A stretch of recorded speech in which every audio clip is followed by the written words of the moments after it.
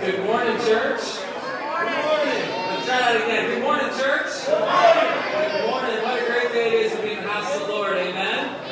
Amen. So good to see each and every one of you. We appreciate you being here today. If you are a guest with us, we just want to say thank you, and thank you so much for joining us today. In our bulletin, you'll see we have our connection card. It looks just like this. If you would please fill that out for us, write your information on there. We'd love to follow up with you, get to know you, to pray for you. And you can put this in either one of the offering plates at the end of the service. Church family, also, if you have any prayer needs, if there's any way we can be praying for you, any praises maybe you have to share with your church family, go ahead and fill that out on this connection card as well. We meet every Tuesday as a staff. We'd love to pray for you. There's a spot at the bottom, too, that says, do we have your email address? If we don't have your email, we'd like to get that from you so we can keep you updated of how you can be praying for your church family. So go ahead and fill that out for us, okay? A few other updates of what's happening this week. First off, tomorrow, Monday, we have an opportunity for us to meet at the schools. The elementary school, the middle school, the high school, and the administrative building. At 8 a.m., there's going to be a time where you can choose to go to one of those 4 locations and you can pray just for the school year. Some of the teachers might be there, and I encourage you to get involved in that. Again, 8 o'clock to pray at any one of those schools. Okay? We also have our grocery ministry tomorrow, and that starts at 9 a.m. over at the Family Life Center, and we could use as much help as we could get. So if you'd like to get involved, if you're available, please let me know. We'd love for you to come and get involved as we help those families in this community and just show God's love to them. On Wednesday, we have our weekday service. That's our live stream devotional at 1 o'clock. And we have our youth and children over at the Family Life Center from 5:30 to 7. So make sure to come on out for that as well. Also, we just need to be continuing to pray for our brother George and sister Frankie. And we need to continue to be praying for Leo and for Linda as well. And just especially as our schools are starting this Wednesday, the 26th, we need to be praying for our schools as well. Let's go ahead and go to the Lord in prayer. Heavenly Father, we do just thank you for another day that you have given us, Lord. May we rejoice in it. Lord, we thank you for just the wonderful opportunity we have this morning to come into your house, Lord, to worship you in praise and song, and through the studying of your word. Lord, we do lift up, I know there's many brothers and sisters this morning who are struggling with their health, with other struggles, Lord, even besides. And we just, Lord, pray for them. Lord, we ask for healing to come by your hand. We specifically lift up our brother George to you. Lord, please, Father, we pray for your healing upon him, for your strength upon him. We pray that you be with Frankie as well, that you just overwhelm her with your peace and love. Lord, we thank you for our brother Leo, and continue to pray for healing over him, Father, and for Linda, just for your peace and love to overwhelm her as well, Father.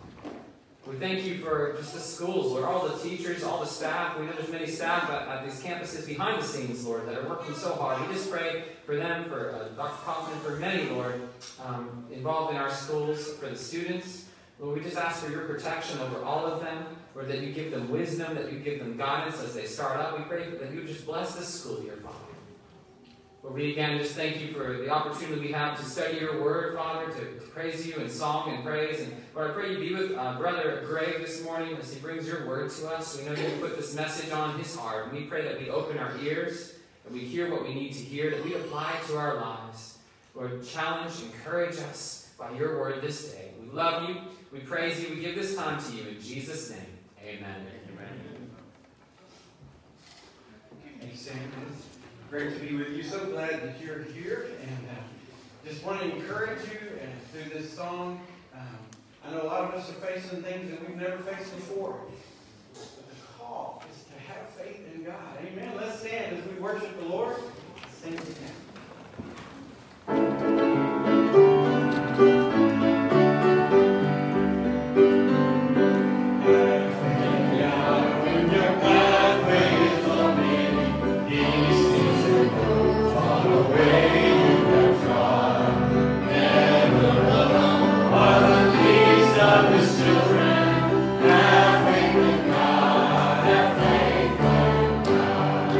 Have faith in God.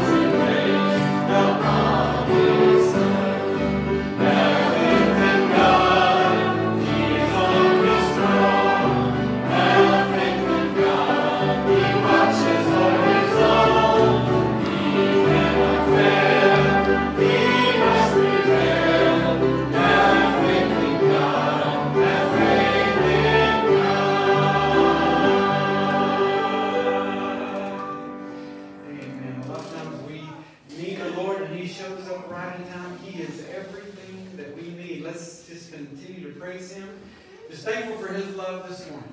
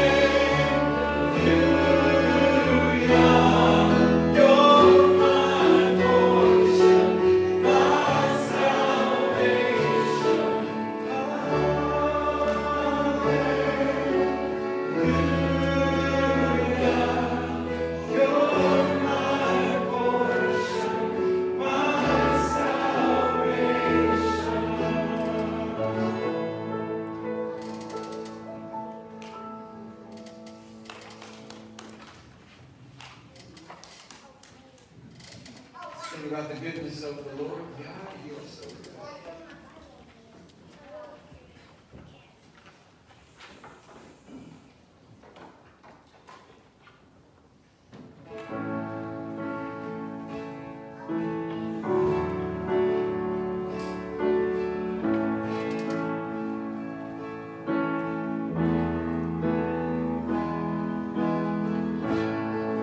Amazing love that welcomes me.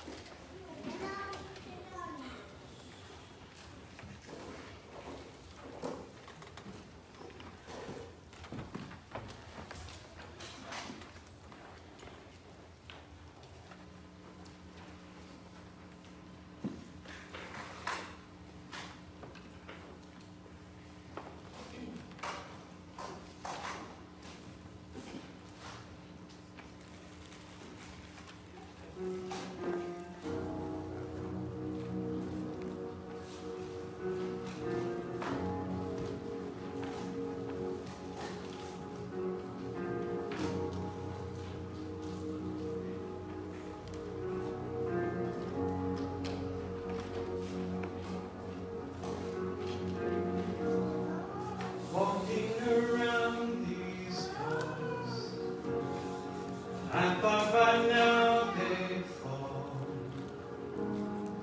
but you have never failed me yet.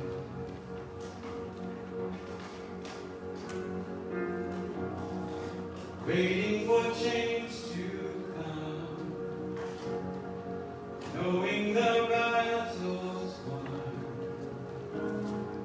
for you have never failed me yet.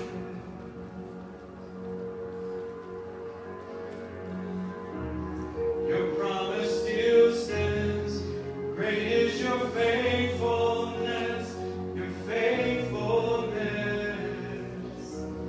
I'm still in your hands, this is my confidence, you never failed me yet. You know it, you can sing it along with me.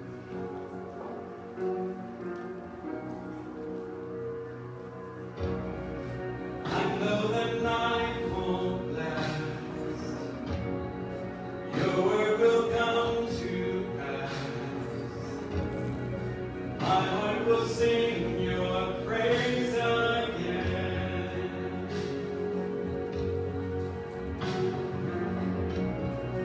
Jesus, you're still enough.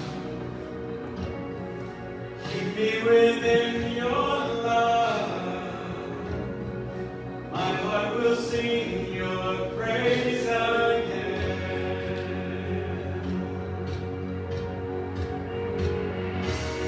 Your promise still stands, great is your faithfulness, faithfulness. I'm still in your hands, this is my confidence, you never fail. Your promise still stands, great is your faithfulness, your faithfulness. Your promise still stands, this is my confidence, you never failed me yet.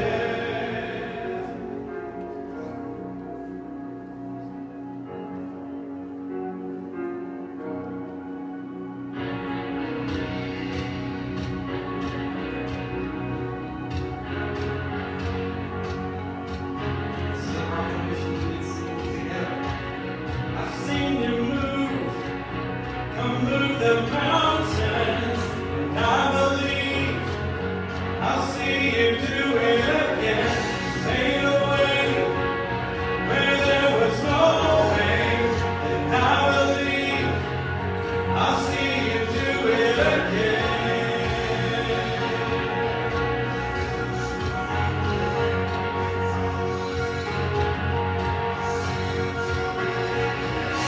Made a way where there was no way, and I believe I'll see you do it again. We've seen you move, come move the mountains, and we believe we'll see you do it again. Made a way where there was no way, we believe we'll see you do it again.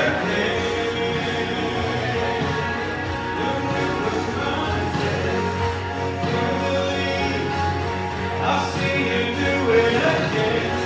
In the way where there was no way, we believe we'll see you do it again.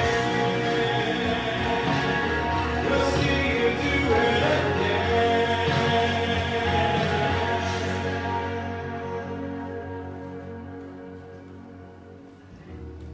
Your promise still stands, great is your faithfulness, your faithfulness.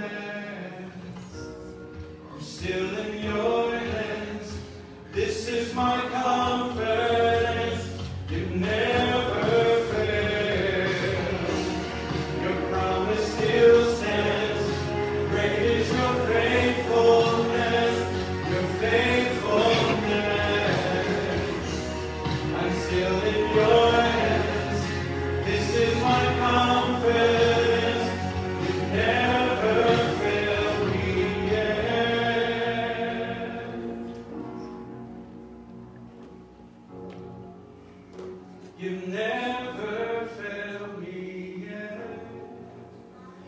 I never will forget. You've never failed me yet. I never will forget.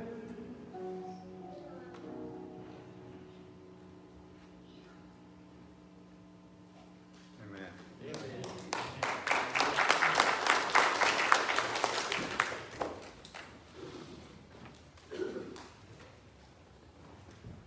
It's good to see each of you here today. Welcome, and open your Bibles with me to Exodus chapter 1. Last verse of Exodus 1, and then we'll look at the first 10 verses in Exodus chapter 2.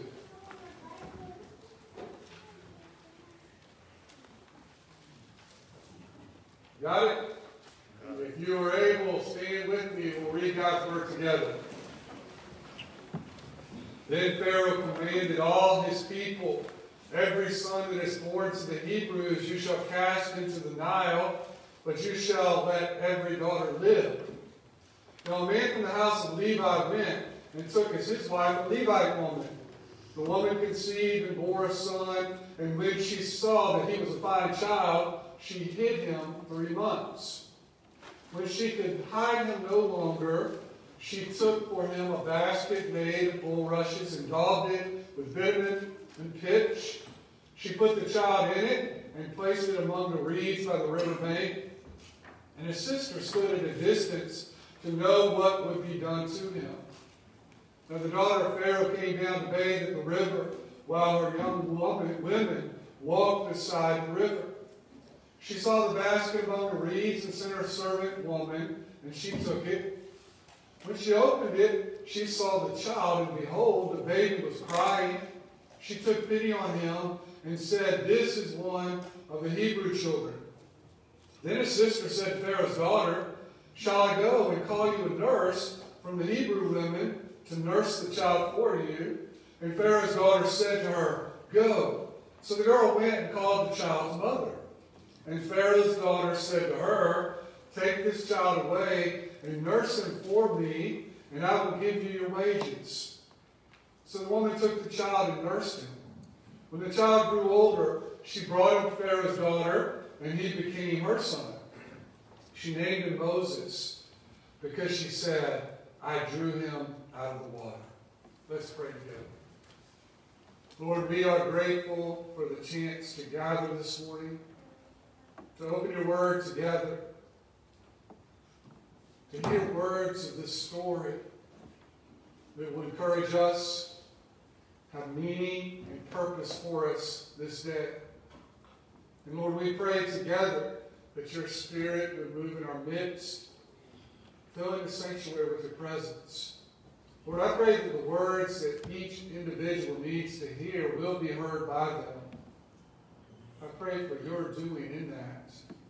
Lord, speak through me, I pray, as I submit to your leading. Lord, in your goodness we have gathered. Speak to us, kindly instruct us, we pray. In Jesus' name, amen. You may be seated. Well, we often make comments like timing is everything. I think if you look at that in one sense, you can take it to a level and say, my timing or your timing is everything. And on that level, we might suggest that there's a bit of arrogance in making that comment, as though you had the power to maybe show up at just the right time, or to act in just the right way, or on the contrary, to avoid showing up when you shouldn't show up and staying away from possible harm. Well, certainly we can be trained to look at the facts. We can be trained to look at current conditions. A little bit of that is what our investors do. They look at trends and they are able to make suggestions when you're investing money so that everything comes out to your benefit. But none of them could truly say, my timing is everything, because they have been trained to do that. Well, there's an expression that we Christians use, and I think it helps us to explain the meaning of what we're thinking when we say timing is everything. And that expression is coincidence. I think not. Thank you, wife. Coincidence? I think not. You've heard that said. You probably said it yourselves as well.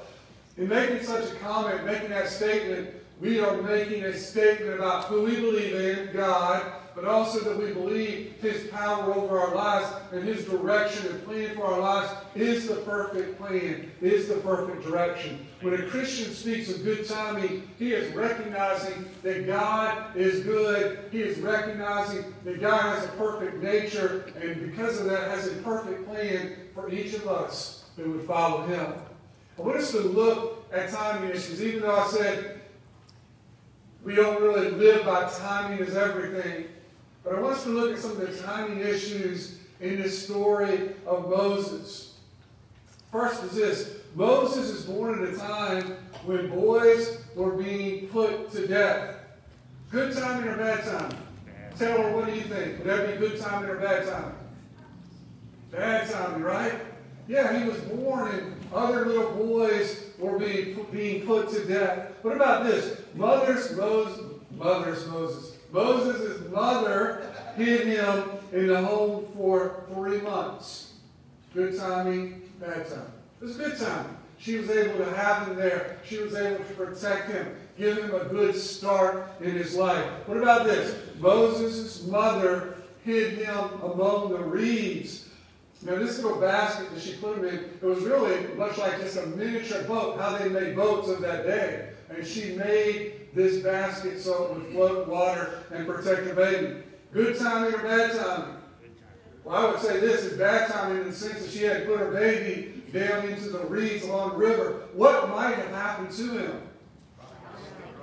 He might have drowned. Did anybody say crocodiles? Or several? Yeah, the crocodiles might have eaten his child. And look, I think that's a serious concern. Who did Pharaoh's daughter send to grab the basket in the reeds? She didn't go herself. She sent one of her servants to go over there. He might have been eaten by a crocodile. What about this one? Pharaoh's daughter had taken time to bathe. She found the child. That ended up being good timing, didn't it? But you could say from this sense, if Pharaoh's daughter had been really determined to carry out the wishes of her father, that could have been bad timing as well. He might have died because Pharaoh's daughter found him. Another one. Moses' sister speaks at the appropriate time while Pharaoh's daughter was touched by the helplessness of this baby. At just the right moment, Moses' sister spoke, and Pharaoh's daughter she had this little baby, and she knew that the baby had been abandoned or left there. The baby was crying, and her heartstrings went out. And so that was a good timing moment. The sister spoke at just the right time. Here's another one. Moses' mother was given the job of nursing the baby. Good timing, bad timing. Let's take it a step further. It was great timing, wasn't it? And we'll talk about it in a minute. How perfect is that? That's God in action. When Moses grew older, in the appropriate time, he was taken back to Pharaoh's daughter. Good timing, bad timing. You can say both. Let's read something. If you can do it quickly, turn with me to the book of Acts, chapter 7. I'm going to read 3 verses there. And if you're not there, you will hear what I'm saying and you will understand. Verse 20. At this time, Moses was born, and he was beautiful in God's sight. And he was brought up for 3 months in his father's house. And when he was exposed, that means pretty much he was being found out because he could not be hid any longer. When he was exposed, Pharaoh's daughter adopted him and brought him up as her own son. And Moses was instructed in all the wisdom of the Egyptians, and he was mighty in his words and deeds. Now I want you to focus on that last verse and the truth that is taught there. He was taught in the ways of the Egyptians. He was even blessed or given the ability to speak. Was that important or not? Certainly it was, because ultimately Moses will be the deliverer of the Israelites out of Egypt. He needed to be able to have a good standing before the Egyptians to bring God's message to them. Now I want you to see from that, there are times when we are in preparation, we may think it is a bad time, but it is really God at work preparing us for the job that He has to do later down the road. Ultimately, God's timing is always perfect. You can say it this way: God is always right on time. Amen. Right on time. Well, what can we learn from our passage today? First is this: God does not work the way we work. He does not think the way that we think. Amen. Consider this. How would you have delivered Israel? How would you have carried out the deliverance of Israel? And from the standpoint or the sense that God begins delivering Israel by having a baby born, is that the way you would have done it? Having a baby born, having this baby to be abandoned, not abandoned, but left where Pharaoh's daughter could find the baby, being brought up in the household of the Pharaoh, being trained in such a way. Years and years passed. We know the story of Moses. It wasn't the time he grew from a baby to 30, and that was it. It was even much longer than that before deliverance came. Is that the way you would have done it? I'll ask this question. Why wasn't a leader raised up from among the older men? Why didn't he look at Brother Terry of the day and say, Brother Terry, you're going to lead us out. Brother Rick, you're going to lead us out. Brother Jack, you're going to lead us out. He didn't do that, but we might ask why. Why didn't God do it that way? Do we have an answer? We can shake your hand. We really don't know. Why didn't God use an army to come and rescue Israel? Certainly could have done that. He could have raised up a group very easily that would have come in and declared war upon Egypt and then delivered his people. But he didn't do it that way either. Why did the Israelites have to wait for so many years? And I guarantee you in that time, in their hardship, in their trials, what are we waiting on, they thought? Why can't we be out of bondage? Why can't this oppression be taken from us? And in their minds, if they knew, they were probably thinking, why did it have to be a baby? Why wasn't it someone else? But God was preparing, and in His perfect timing, He was bringing things about. Coincidence? I think not. There are so many things in your life that you can say, it's not about coincidence. In 1993, I was in the parking lot of a church in Fort Worth. I was their youth minister. And a beautiful young lady drove up into that parking lot. And by coincidence, I was looking really good that day. And she looked upon me and she fell in love with me, and we are married to this day. Coincidence? I think not. You know, it's easy. But God did not bring us together by coincidence. It was the hand of God at work. And so many times we don't see that. In her book, Tell Me Again, Lord, I Forgot, Ruth Calkin writes these words. She says, at first, I looked at the Lord and I asked you to take sides with me. And this is her comment. With David the psalmist, I circled and underlined. So she talked about taking her Bible out, looking at the Psalms and underlined phrases. This is what she underlined. The Lord is for me. Really, she meant the Lord is for me to boss around. She said, maintain my rights, O Lord. She underlined that. Let me stand above my foes. That's a good one, isn't it? Underline it. But with all my pleading, I lay drenched in darkness until in utter confusion I cried. Don't take sides, Lord. Just take over. And that's exactly what we need to hear, or we need to be. And she said, suddenly it was morning. Isn't it funny how morning comes when we get into the Lord? We can struggle all night in darkness, and we will be there for a whole period if we keep trying to do it our way.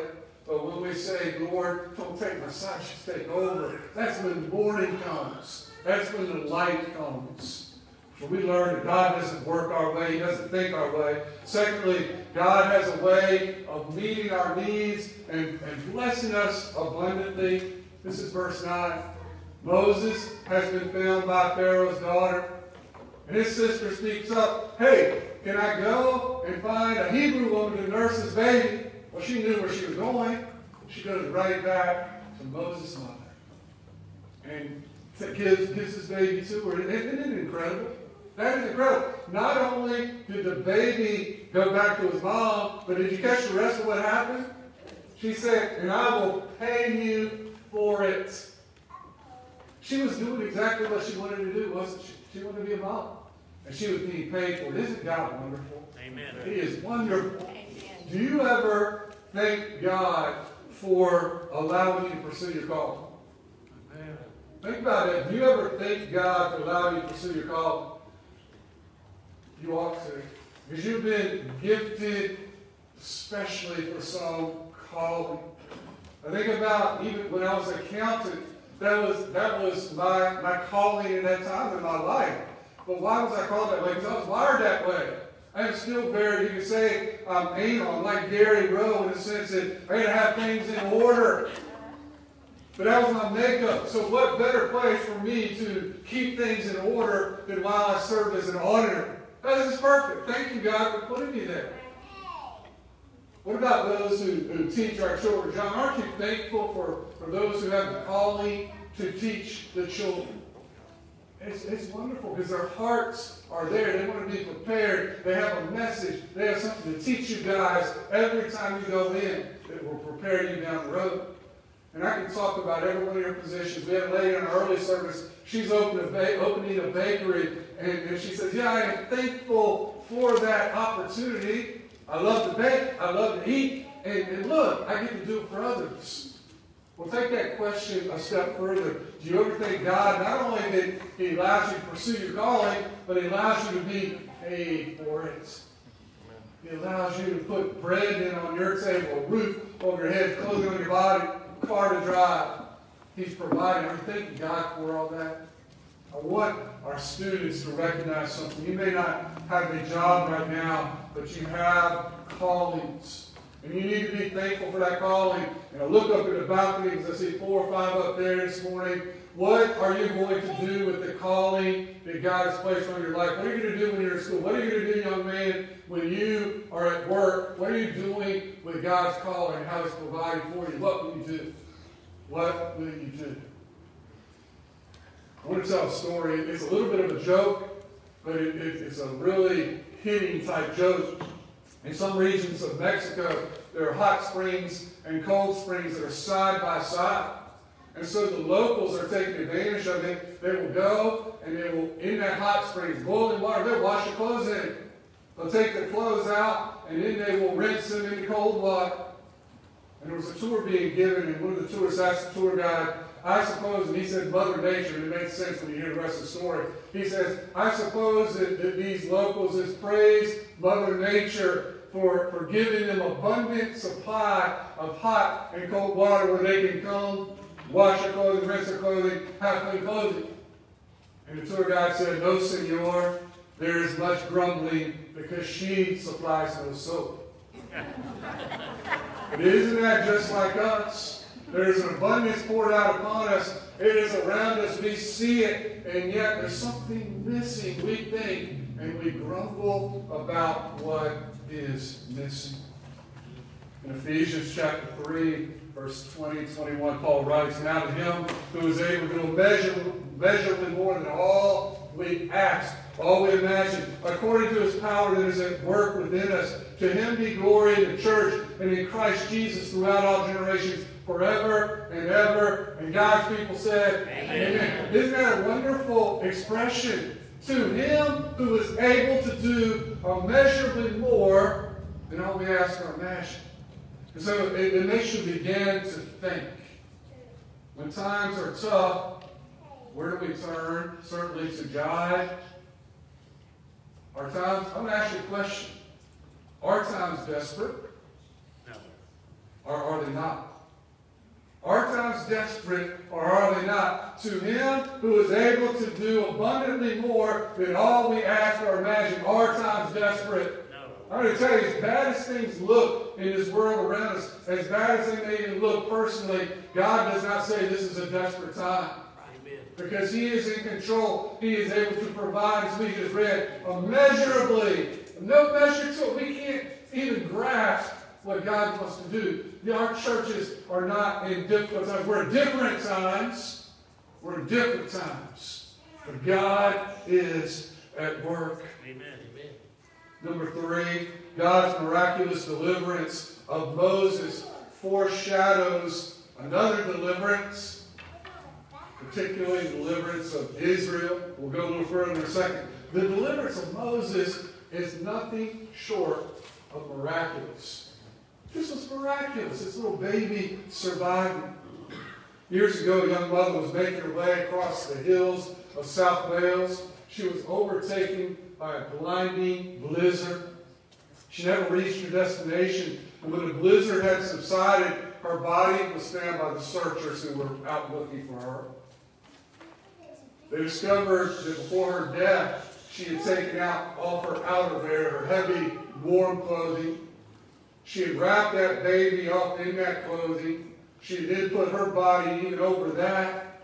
And as they discovered her, they made a great discovery. This baby had lived because his mother gave her life to protect. Isn't that what mothers do?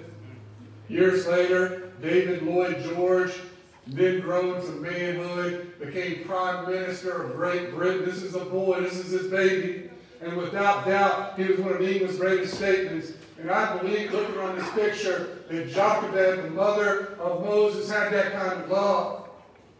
She gave her best to protect her child. She went against the commands that were wrong to kill the children, of course. But she could have faced death.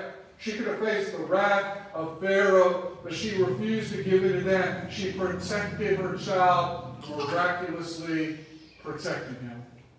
The deliverance of Moses foreshadows. You know what that means? It gives an example of what is going to come later. His deliverance foreshadows the deliverance that would ultimately be experienced by the Israelites. They would be delivered miraculously.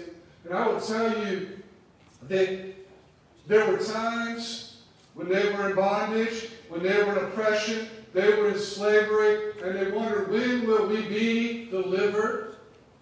And I can even tell you this, there were times when they stood out of Egypt after these plagues had brought their deliverance. And they're out in the wilderness, and there's a great army pursuing them. And it was the Egyptian army. They're hot on their heels, and yet before them, the great sea, the Red Sea. Where do we go? Where do we turn? We've got an army behind us. We've got water before us. But what did God do? He delivered, didn't he? Miraculously parting the Red Sea so the Israelites could go right through. The water then came back over the Egyptian army. And what about these same Israelites when they're out? They're crying for food, and God provides for them manna. He provides for them quail to eat, and they're still grumbling. At times they even say, "Oh, that we were back in Egypt, where the onions and the leeks were plentiful." And yet God delivered them. A whole generation had passed because of their ultimate doubt, but God delivered them. That's a great picture, isn't it? It's a great picture. What a wonderful thing for us to be able to see in God's Word. But there is still a greater deliverance that is foreshadowed here, and that is our deliverance. If you've asked Jesus for forgiveness of sin, you have experienced a deliverance greater than what we just spoke of. Amen. Amen. God sent His Son, born of a virgin, to walk this earth. He lived without sin. And yet He was persecuted. He was put on the cross. He died on that cross. He was buried in the tomb and raised to life. And it was all so that we would have deliverance, so that our sins might be forgiven, so that we will have not just the hope, the promise of eternity with God in heaven one day through a relationship with Jesus. That's a great deliverance. Woody Allen once said, "It's not that I'm afraid to die, I just don't want to be there when it happens." You know, that's funny, but it's also sad. It reminds me of truth. But here's the good news. With the great deliverer, we don't have to worry about when it happens, do we? Because we know that leaving this earth, whatever that time is, means being ushered into the presence of the Lord. God delivers miraculously. Number 4, God is in charge of kingdoms. even when they do not openly submit. Amen. Come on now. God is in charge of your boss, even when he does not openly submit. Amen. You know, and I mean this in a great sense. I appreciate it so much. I am married to a teacher. I appreciate all teachers. But I know sometimes you students may have trouble with a particular teacher. But I want you to know your teacher is in submission. She's in the hands of God. Even when openly she's not submitting, you pray for her. You pray for her, whoever that may be. And you do right. You do right. You continue to do what God would have you do. You know, look at our passage today, and I'll even give you some back history. Verse 17, chapter 1. But the midwives feared God and did not do as the king of Egypt commanded. What was happening?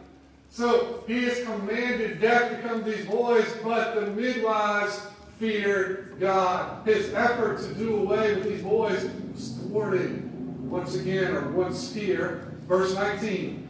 The midwives said to Pharaoh, because the Hebrew women are not like the Egyptian women, for they are vigorous and give birth before the midwife comes to them. So the Israelite mothers confounded the plans of Pharaoh. The midwives confounded the plans of Pharaoh. In verses 3 and 4 and in 7 and 9 chapter 2, the mother confounded Pharaoh, thwarted his effort. The sister thwarted the efforts of the Pharaoh. And then even his own daughter, verse 10, when the child grew older, she brought him to Pharaoh's daughter, and he became her son. All these people being used by God, commanded by God, whether they openly submitted or not, they were at God's control and under his hand. The scripture says this, Proverbs 21:1, the king's heart is in the hand of the Lord. He directs it like a watercourse wherever he pleases. Psalm 47:7, for God is the king of all the earth. Sing to him a song of praise. Revelation 19:16, on his robe and on his thigh he has this name written, King of kings and Lord of lords. What does that mean? It means amen. I mean, listen, it's exciting. It doesn't matter what king you name. It doesn't matter what ruler you name. God is above them all. Amen. He is the king over every king. He is the Lord over every Lord. Amen. He is in control. Back when he was a boy, Chuck Swindoll went to church in East Houston. I don't know if y'all knew that or not. I don't even know if you know who Chuck Swindoll is, but a great preacher of our day. And he said he used to go to church as a little boy, and he would see the sign. Someone had put out large black lettering, a little white sign, and it said, let go and let God. He said, I watched that boy every time I went to church as a child. As a teenager, I saw that sign every time we drove up to church. And he said, for years and years, I saw that sign. He continues, he said, well, not certain. It's rather well documented where that sign came from. The origin of the phrase seems to have come from the 19th century from a college student. This college student had taken index cards and written, as large as you can on a card, one of those letters, L, E, T, and G-O-D, just let God. And so he had that on his mantelpiece, and he would see that. He would focus his day remembering, let God. He said one day the windows were open, and a breeze came through, and it blew the D off the end of that phrase. And he went to pick it up, and when he looked, he said, I knew that God was giving me a message. Amen. Because it then said, let go. He said, that is what the Christian life is all about. Let go and let God. Does God protect you? Amen. Pastor told a story when he was a boy. He said our house had been broken into 3 times, valuables stolen. We had no sense of security, and our dad knew that. And he said, I'm not going to let my family live like this anymore. He was determined to make a difference. So first he put up a big fence and gate around the yard. It was always locked. Had those points on the top. The boy said, if anybody want to get in our house, they would get stuck with one of those points. He said, then Dad didn't stop there. He put behind that fence a dog. It was a very protective chow-chow by the name of Scrappy. So if a would-be intruder got over the fence, he still had to deal with Scrappy. He said Dad still wasn't finished. He put bars on the windows. He put deadbolts onto the doors. And so we were in a position that even if somebody wanted to get to us, they had to go over the fence, through the dog, through the bars or the deadbolts. And he said, finally, my dad had some guns. And he had plenty of ammunition. We got through all the other stuff. Dad was going to fill this van with his ammunition. He was going to protect us.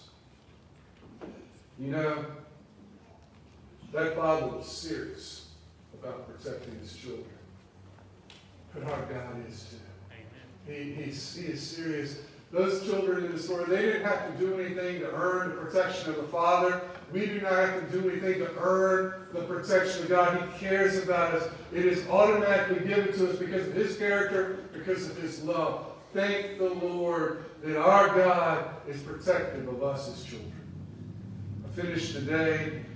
This reminds me, God's timing is perfect. He's always at work, even when we fail to see that. And there are times, I don't care how strong you are in your relationship with the Lord, there are times when all of a sudden you're thinking, where's God? He's there. He's at work, and He will deliver. Amen. Have you surrendered, submitted to His command? Do it today. Let's stand and pray. Lord, we are grateful for your word. We thank you, Lord, for the opportunity to study it today. We thank you, Lord, of your nature. We thank you that even when we fail, when we struggle, when we wander, that you are protective of us, that you are inviting of us to come back to you, that we are welcome back into your plan for our lives. Lord, I pray today that these words will bring encouragement. I look out over this congregation and I pray that you have spoken to each one here. May we now rest in that truth in one sense, but also apply it in another sense. Take it out and live it. Live like we know that we've been delivered. Live like we know that there's a Savior who loves others and they don't know Him yet. May we go out and tell of that love, of that deliverance. Lord, I pray as we come now to this time of invitation and commitment, if you let anyone here that needs to make a decision, you would give them courage to step out from where they're standing, to share a decision or ask questions. If you do not know Jesus personally, will you not accept His offer of salvation today? Right where you're standing, you can pray, dear Lord Jesus, I pray for the forgiveness of my sin. I need the Savior. I need you. Will you come into my life, Lord? Shape my life that I may live for you. If you prayed that prayer, He came into your heart surely. He is in your life. But He calls you not to be secretive about it, but to share it with others. Won't you step out from where you're standing? Even now, come forward and take Brother Sam's hand and share the decision that God has laid upon your heart. Lord, if you led others here that need a prayer of encouragement, you have others who are facing difficulties, and they just want a brother to pray with them. Give them upon their heart the encouragement to step out. Lord, I pray that your Spirit will move during our time of invitation and commitment. In Jesus' name, that we respond. Amen. Amen.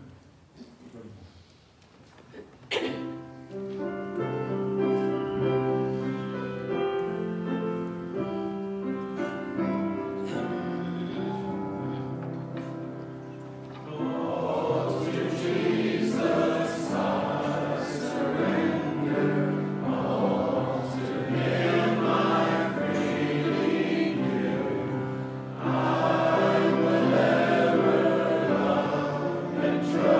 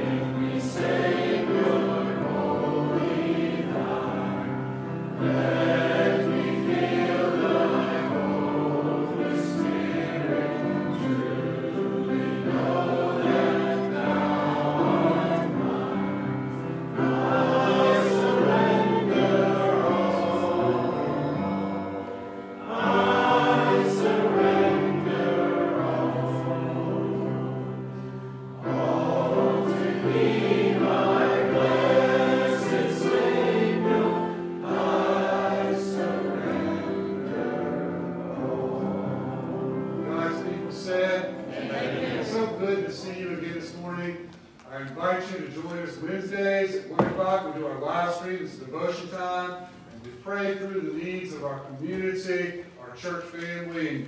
And if you would like to be a part of getting that list, I know Brother Sam mentioned, let us know. You can contact us through the information you've seen in your bulletin, giving us your email address so that we can send you all the updates and all the latest news through that contact information. I'm going to ask Brother Terry if you would close us in prayer together today. You guys go out to have a great week. After prayer, you are dismissed. I'm going to hang around up here. If anyone would like to visit, one last thing before you pray. I am planning to go to one of our local schools, and I don't know if anybody is willing to do that and would like a partner to go. So let me know. I'll be hanging out up here after the service if you would like to be a part of that. Brother Terry. Father God in heaven, we thank you for what our ears have heard and what we sensed of your moving in our midst. Thank you, Lord, for your goodness and grace, and may it be extended abundantly to us in this time of difficulty and trial as we go in your strength. We praise you and give all honor and glory to you. In Jesus' name, amen. Amen. You are dismissed.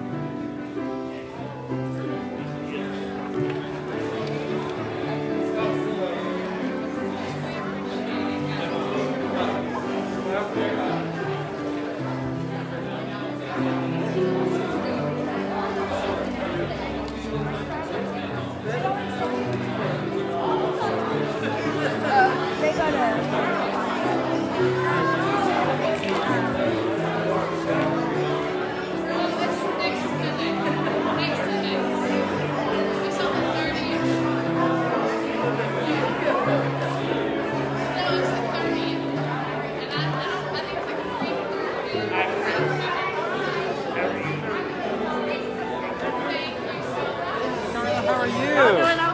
I'm doing good. You doing all right? Yeah, Good. How's Mike? We've really been praying for them. And yeah, thank you. I know with his dad, it's so hard. Yeah, Oh, let me.